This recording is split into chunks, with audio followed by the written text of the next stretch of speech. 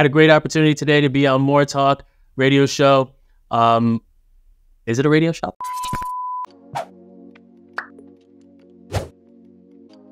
Great conversation with Dan Snyder and myself, talking about our different roads to get to where we are today, and the entrepreneurial road that we've both been on.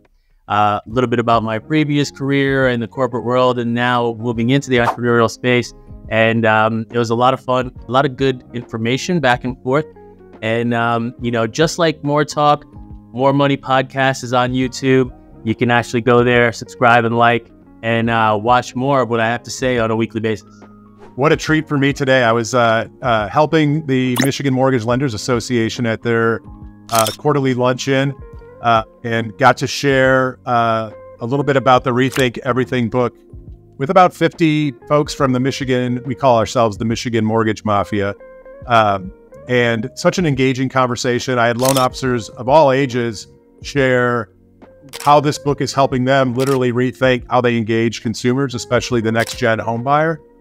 And so after the luncheon, I was all fired up. I got in my car and I had a reminder to watch the show. And two of my favorite people, Roy and Dan, were guests, and just learned a ton from two great operators who have models that are different. And it's just such a luxury to have a show like this where you get guests like Roy and Tom who are so willing to share, not just their successes, but the challenges they face as operators.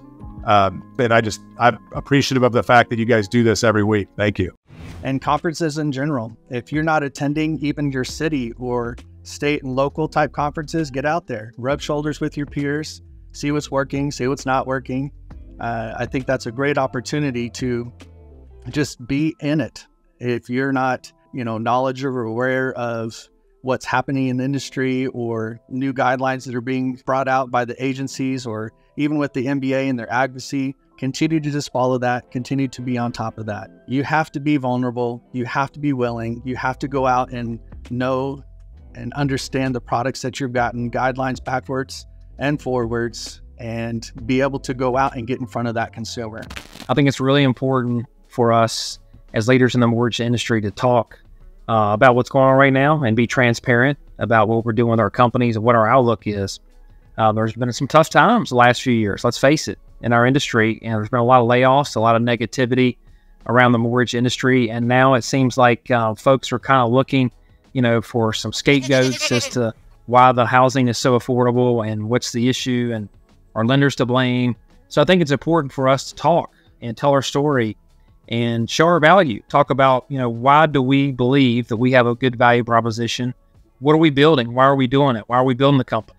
Are we doing it just to close loans? No, we're doing it to fulfill our borrowers' dreams and wishes and hopes and goals, and partner in our company with our employees and our team members, and to build something sustainable, not just something that is good for a year or 2 years or 3 years, but something that is here 7, 10, 15, 20, as I mentioned on the show, 50 years. Alcova's not the end-all be-all. We know that.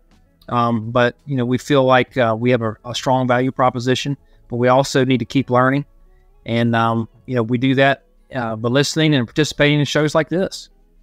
So thank you guys for having me. Always look forward to learning something new and to being challenged and making sure that we can represent our company well and explain our why.